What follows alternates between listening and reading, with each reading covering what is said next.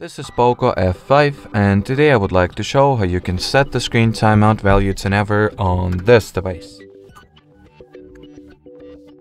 So to start, you will need to launch the Play Store and download the free third-party app called Caffeine, since the default means of the system does not let you set the auto screen off value any higher than 10 minutes. So we will need to use the third-party tools for it.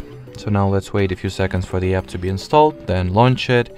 Make sure that the timeout parameter was set to be at the infinite value, and as long as the Caffeine app will stay active in the background, or actually I just wanted to say that make sure not to accidentally close it, but I did so myself.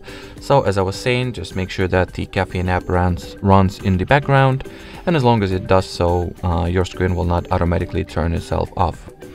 Alrighty, so that will be it for this video. Thanks for watching, thanks for your attention, and bye bye.